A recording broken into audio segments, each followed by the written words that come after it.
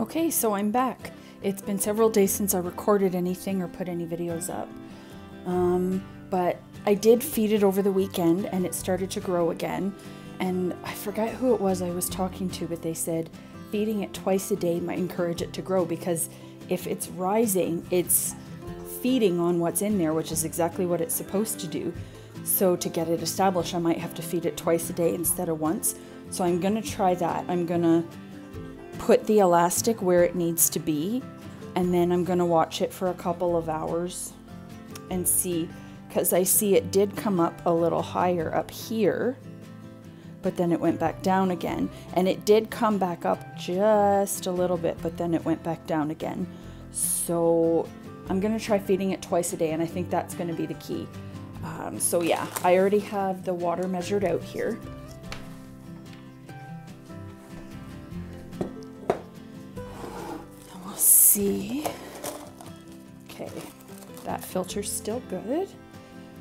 Pour off half.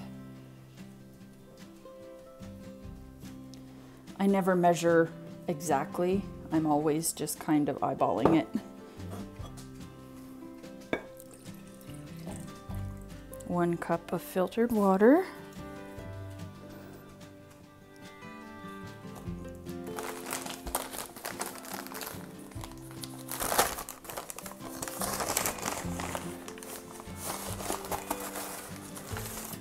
And 1 cup of flour.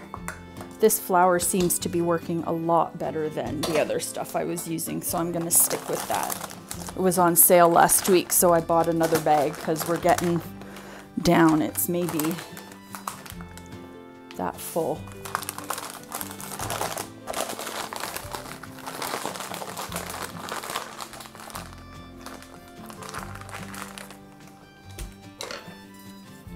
Good mix, and then I'll scrape the sides down again before I finish with it, so it hopefully stays cleaner. Or I can pour it into a new jar. I do have a clean jar here that's big enough. Oh, that stinks.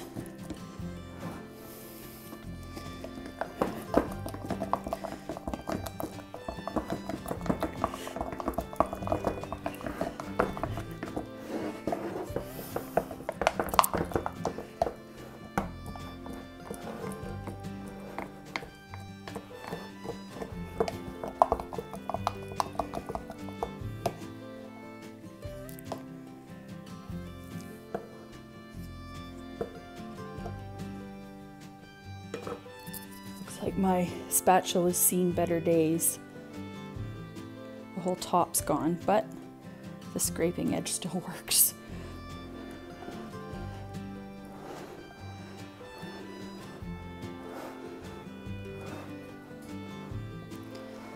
Might have to switch the jar next time I feed it because it's awfully gross on the inside, but it's still working. There. So it's all the way fed. I'm gonna bring the elastic up just a tad.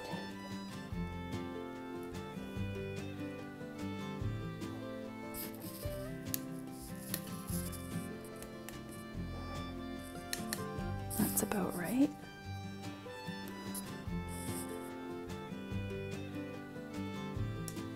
There. All right, so I'll come back later in a couple of hours and see if it's grown.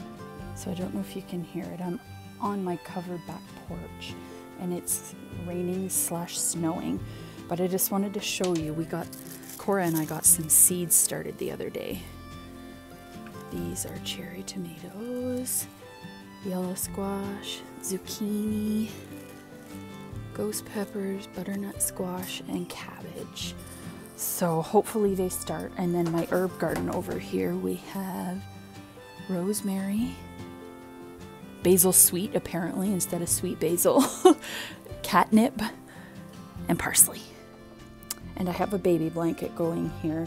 We have a baby shower soon, and I've been working on it to get it done. So I've got a lot of stuff done since yesterday, so I'm just gonna sit this afternoon and probably watch a few episodes of my show and try and get more of this done. so I just wanted to pop on. I'm gonna put a picture up, but it's quite hilarious actually. It looks like one of the kids was messing with the Netflix profile names. It's hilarious. But yeah, I mean, I probably find it more funny than you guys because it's my kids, but I'll pop in a picture here and show you.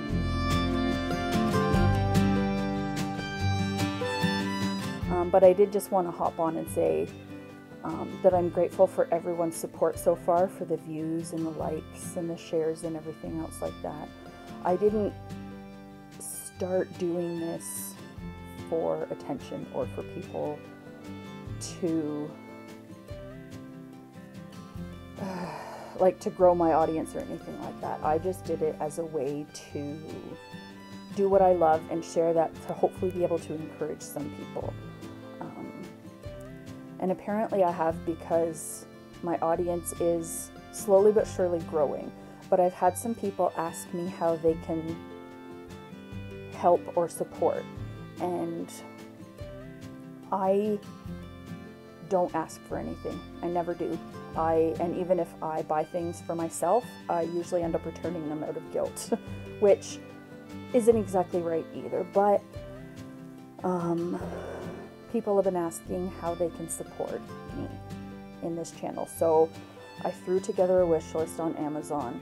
There's small stuff, big stuff, and in-between stuff. And there's no obligation for anyone to get anything, but some people have been asking. And so I will just put a link to the wish list in the description box below. And yeah, again, no obligation. I'm not asking. I'm really not. But some people have been asking me how they can help. And so I'll just put that up. It rose, so I'm going to feed it again this evening, and hopefully that'll be the ticket.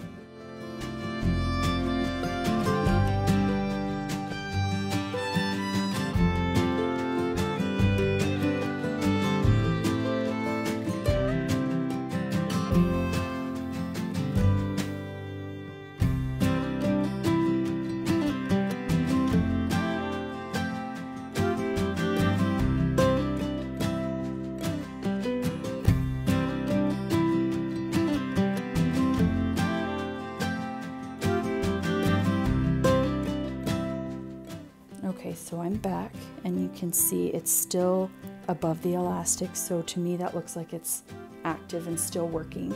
So after I feed it again, I'm hoping that it will grow even more. And quite honestly, when I come down in the morning, hopefully it's bubbled over and caused a huge mess, because that would mean it's working well. So I'm gonna still pour off half.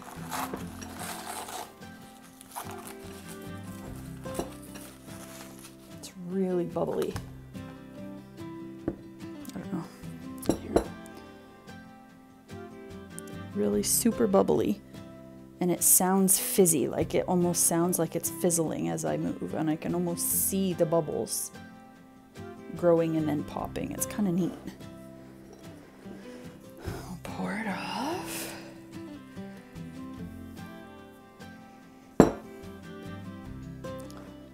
Add 1 cup of flour in one of my favorite coffee cups. Yes, Christians can like Harry Potter. Doesn't make me a sinner. It's make believe like any other movie. Anyway, I digress. Here.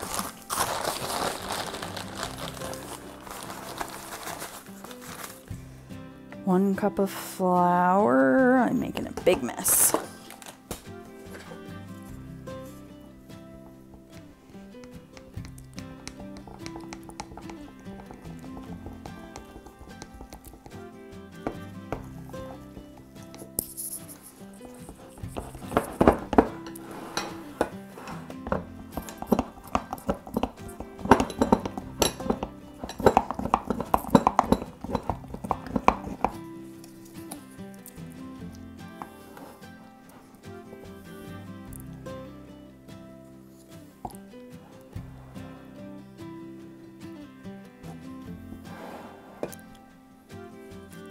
Trying to get all the lumps of flour off my stir stick.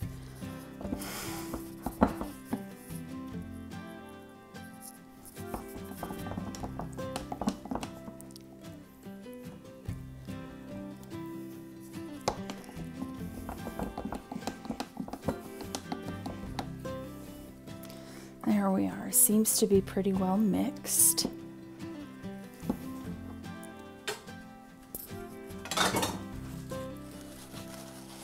Honestly, as I look in the jar, it gives me the feeling like it's living, like almost like it's moving and contracting. I find that really interesting. So I think we're on the right track. I'm gonna have to switch this tomorrow. I don't really have time to do it now.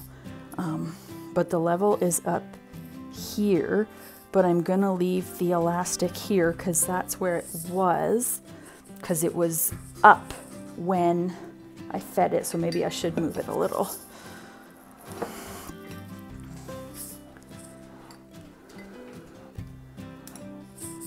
Come on. There. It's a little bit high, but I know it's really crooked, but that's roughly where it is now. I'm gonna put a new coffee filter on it and call it a night. I'll show you results in the morning. So I don't know if you can see, the level is still right about up here. It's hard to tell because the jar is so crusty, but yeah, there's tons and tons of teeny tiny bubbles. But yeah, I just wanted to show you a close-up with the new cover on before I head to bed, and we'll see what it does in the morning.